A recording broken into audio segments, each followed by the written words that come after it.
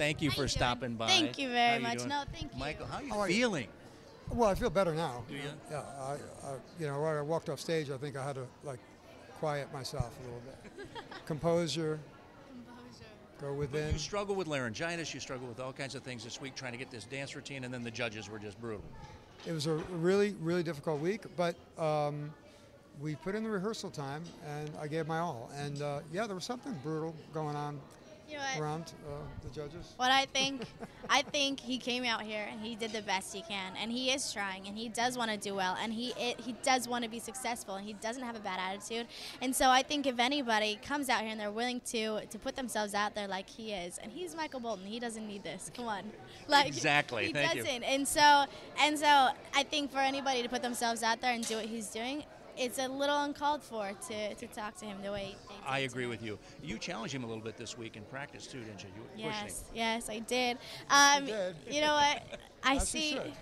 I see what he's capable of, and I've been doing this for a long time. I've been teaching kids for a long time, and I know what he can do, and he doesn't know it quite yet. And so he's gonna learn, though. He's gonna learn that he can do this. You And wouldn't want it She has any more other faith way. in me than me, which is You wouldn't want it which any is other way. inspiring to me. No, and she's got the bar set pretty high. When she does the routine that she works out, and I watch, it's like, oh yeah, this is what she does. She's flying, and that inspires me, and also it instills a certain level of respect and trust.